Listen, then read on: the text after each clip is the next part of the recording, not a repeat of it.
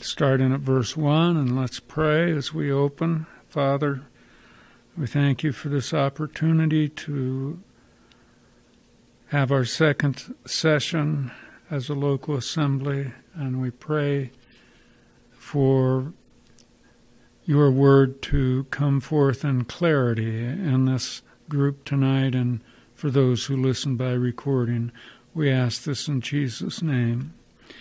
So first, Acts chapter 16, verse 1, Paul came also to Derbe and to Lystra.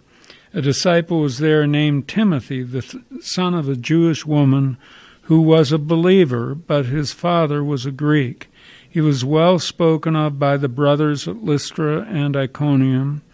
Paul wanted Timothy to accompany him, and he took him and circumcised him because of the Jews who were in those places, for they all knew that his father was a Greek.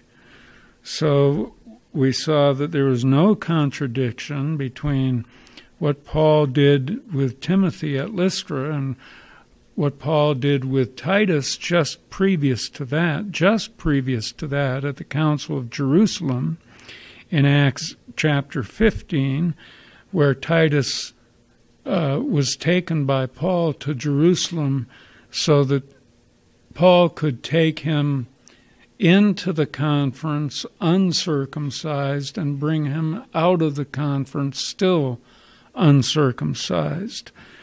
But there was something different that was involved in Acts chapter 16 with Timothy, and I won't repeat it. You can look at the audio-video on our first session tonight for the details, but the upshot of it all is that this with Timothy took place during a period of transition after the official decision of the Jerusalem Council, which decided that Jewish believers were not prohibited from practicing circumcision, but Jews were prohibited from forcing Gentiles to be circumcised. So Paul defended the gospel in Jerusalem by making sure Titus went there and came out of there uncircumcised, and Paul defended the gospel in Lystra and surrounding parts by having Timothy circumcised, because it was all about the gospel, the protection of the gospel message, and causing as little offense as possible when carrying forth the gospel. You don't want to be unnecessarily offensive when you go forward with the gospel as an ambassador for Christ, because the gospel message itself causes a great deal of offense. So other than the offense that the gospel message itself will bring, you don't want to extra offend people. Let's look at something about the offense of the gospel in 1 Corinthians chapter 1. 1 Corinthians chapter 1. We've been there recently.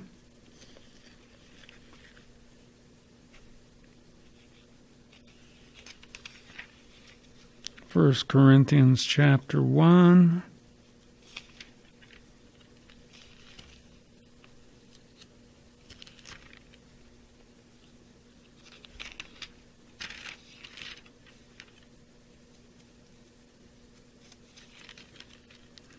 And in 1 Corinthians chapter 1, I'm going to start at verse 18, where Paul writes, "For the word of the cross," the word translated word is logos, word or information,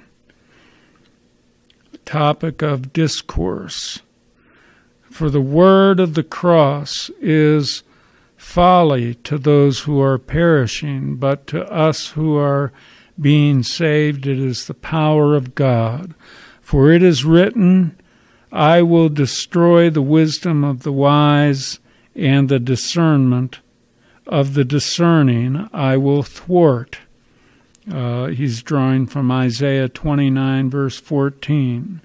Verse 20, where is the one who is wise? Where is the scribe? Where is the debater of the age? Has not God made foolish the wisdom of the world? For since in the wisdom of God, that is, in the sphere of God's wisdom, in the realm of God's wisdom, the world did not know God through wisdom, that is, the wisdom of the world, its own wisdom. So let's look at it again, verse 21. For since in the wisdom of God the world did not know God through wisdom, it pleased God through the folly of what we preach to save those who believe. In other words, it pleased God through what the Greek intellectuals thought was foolish, Christ crucified, the word or the information of the cross. In God's wisdom, since the world did not know God through its own wisdom, it pleased God through the foolishness, that is, the seeming foolishness of what we preach to save those who believe.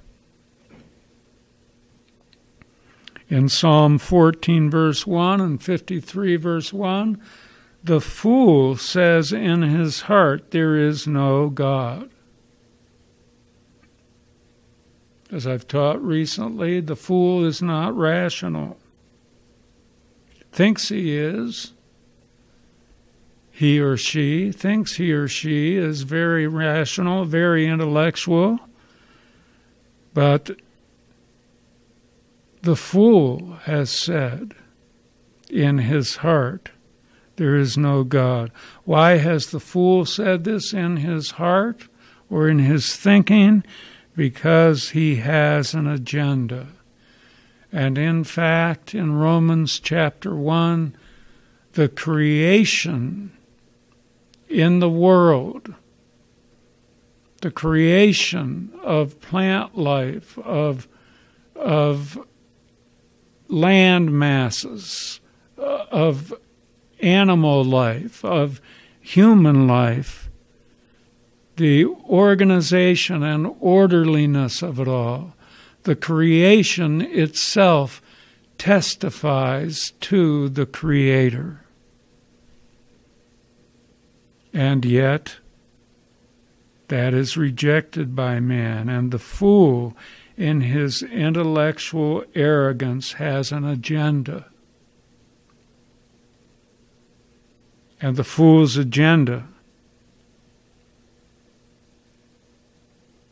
proclaims there is no God. You cannot reason with these people, but that's where Romans 1:16 comes in. I'm not ashamed of the gospel. That is the very saving message of what Christ accomplished on the cross, for it is the power of salvation. And let's move on to verse 22. For Jews demand signs and Greeks seek wisdom, but we preach Christ crucified, a stumbling block to the Jews. Why a stumbling block to the Jews? Because they're religious people trying to establish their own righteousness before God through their own works. A stumbling block to the Jews and a folly to the Gentiles, verse 23. Why a folly to the Gentiles? Because of their intellectual arrogance. Verse 24. But to those who are called, both Jews and Greeks, Christ, the power of God and the wisdom of God. For the foolishness of God is wiser than men. And there's some hyperbole used, some intended exaggeration, as if God had any foolishness. Of course he does not. But the foolishness of God is wiser than men, and the weakness of God, as if God had any weakness, is stronger than men. And the supposed weakness of God was demonstrated through the weakness of God the Son taking on the form of humanity and making himself vulnerable to everything humanity is, and enduring great suffering from man, and emptying himself in Philippians 2 to be obedient and being equal with God. He forsook or forfeited the privileges of his deity, emptying himself, becoming obedient to God, even to the death of the cross, taking on the form of humanity, and therefore making himself vulnerable to everything human beings are vulnerable to, plus facing the absolute hostility of the cosmic system, as he stood out in contrast during his human life with the cosmic system. Absolute contrast with the cosmic system. Not conforming in any way to this age or this world,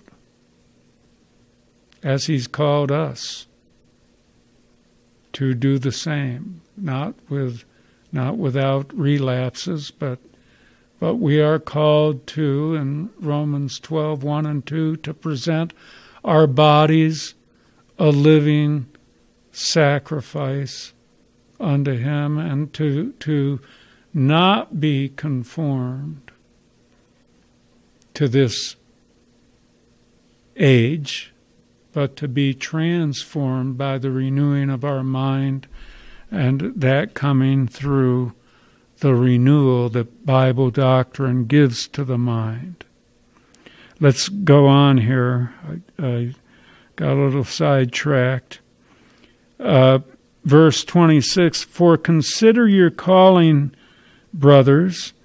Not many of you were wise according to worldly standards. Not many were powerful. Not many were of noble birth. But God chose what is foolish in the world to shame the wise. God chose what is weak in the world to shame the strong.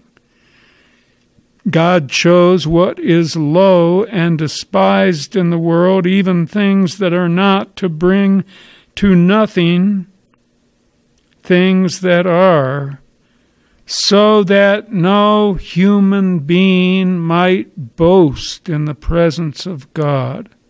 The offense of the cross is that Christ had to pay our penalty on the cross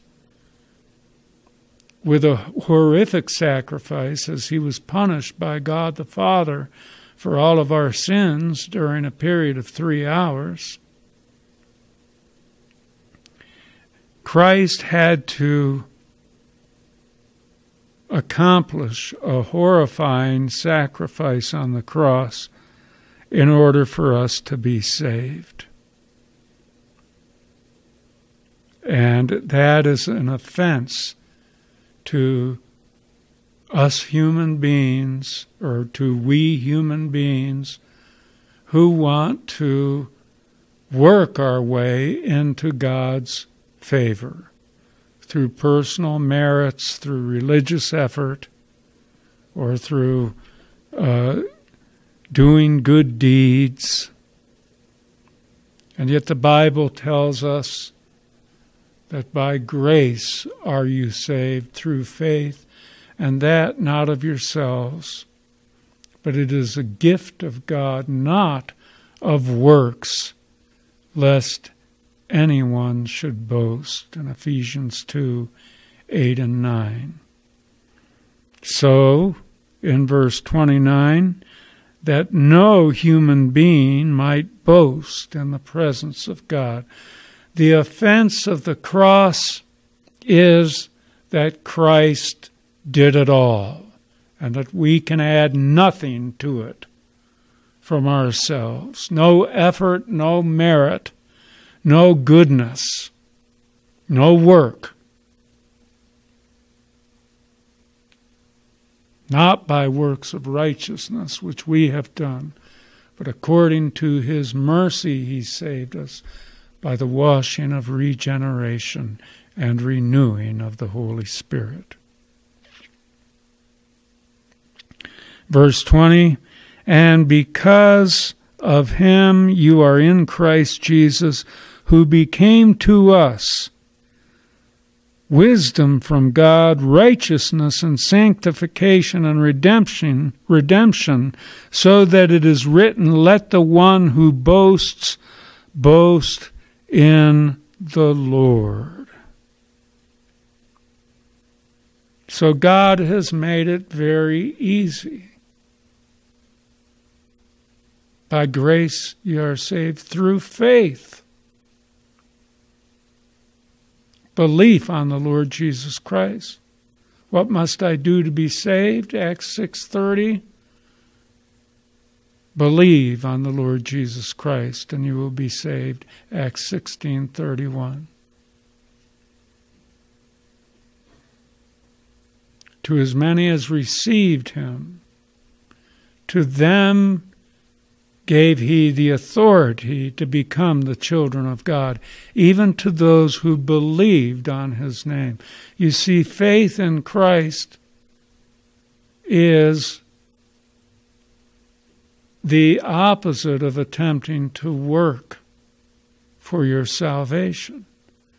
Faith in Christ is placing your trust in another. Billy Graham used to say,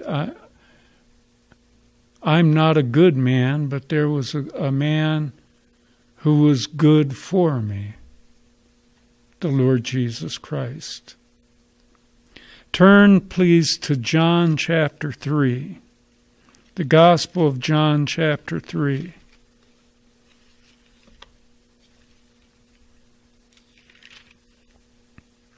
John chapter 3.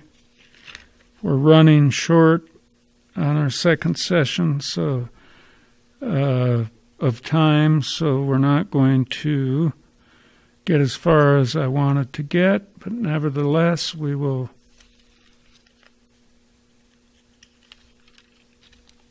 cover some ground.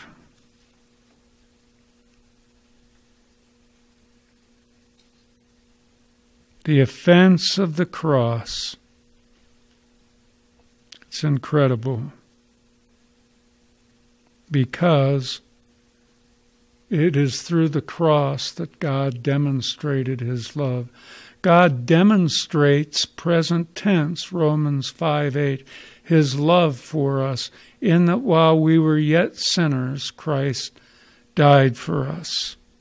In John 3:16, for God so loved the world that he gave his only Son, that whoever believes in him should not perish but have eternal life. For God did not send his Son into the world to condemn the world, but in order that the world might be saved through him. Whoever believes in him is not condemned, but whoever does not believe is condemned already, because he has not believed in the name of the only Son of God. Now that makes it very clear that whoever does not believe is condemned already.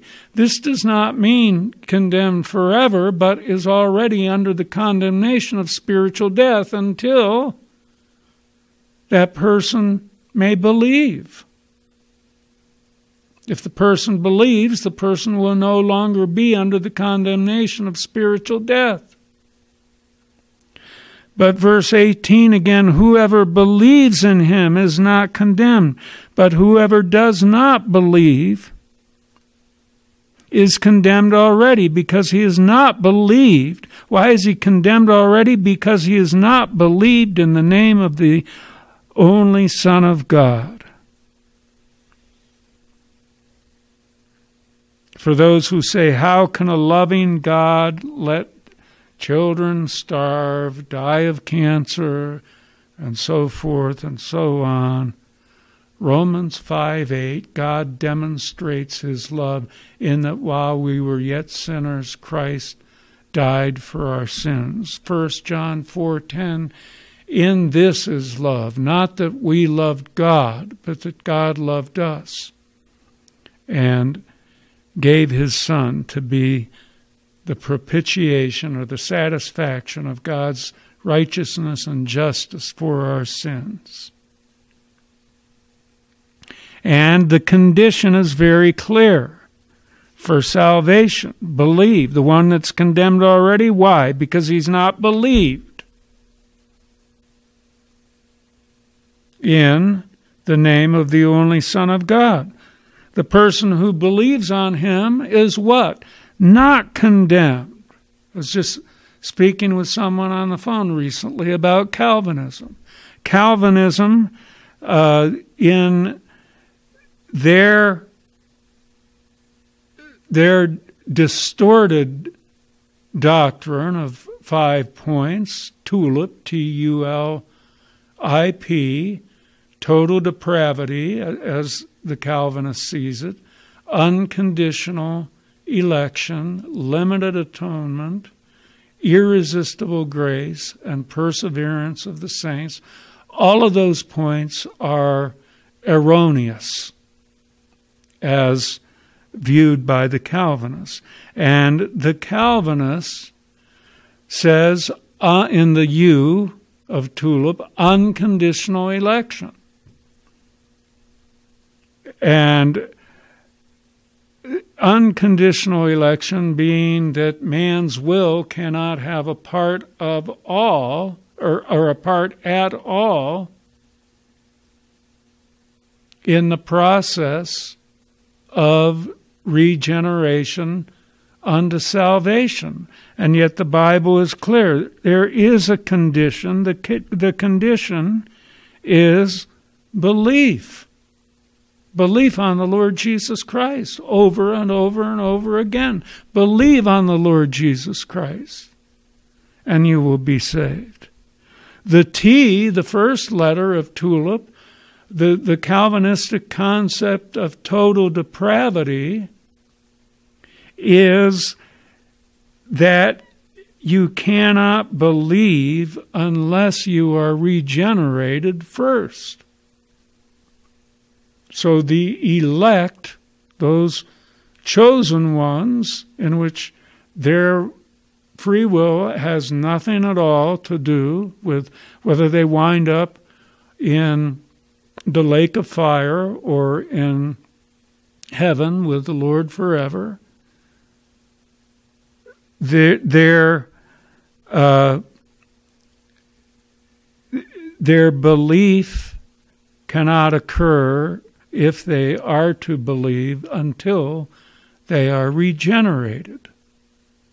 And that goes directly against John 3:16 and John 3:18 and Acts 16:31 and Ephesians 2 verse 8 and Romans 4 verse 5, and I could go on and on.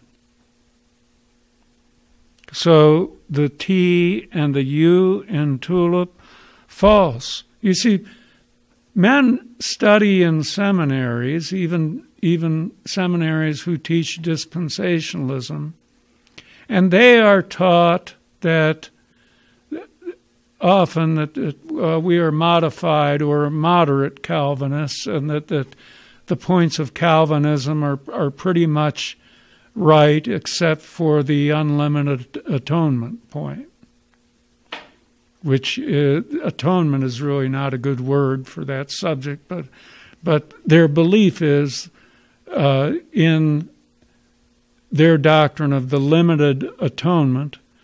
The Calvinistic doctrine of limited atonement teaches that Christ only paid the penalty for the elect, not for every member of the human race, not for those members of the human race who are not the elect and who will wind up in everlasting condemnation. And yet, the Bible says not only whoever believes in him is not condemned, but furthermore in Acts chapter 17, and you can turn there with me, Acts chapter 17,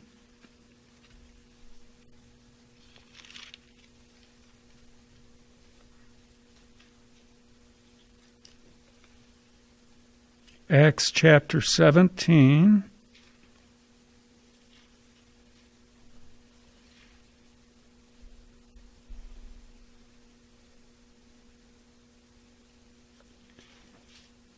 Acts chapter 17, and I'll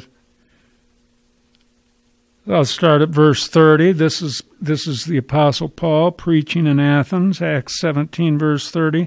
The times of ignorance God overlooked. Now let's take that phrase because we have to understand during the dispensation of the law, God overlooked the pagan activity and idolatry of the Gentiles and focused on the Jews. He did not excuse the Gentiles. The Gentiles, with everyone else who are unbelievers, are not excused in Romans 1 verse 20 because the creation itself bears witness to the Creator. Bears witness to the Creator, so they're without excuse. Romans 1:20. But God's focus was on Israel. Now, and Paul was saying basically now with this new dispensation that he was proclaiming in Athens in AD around AD 35, somewhere, or no, a little later than that. But he's proclaiming in Athens. Verse 30, the times of ignorance God overlooked, but now he commands all people everywhere to repent.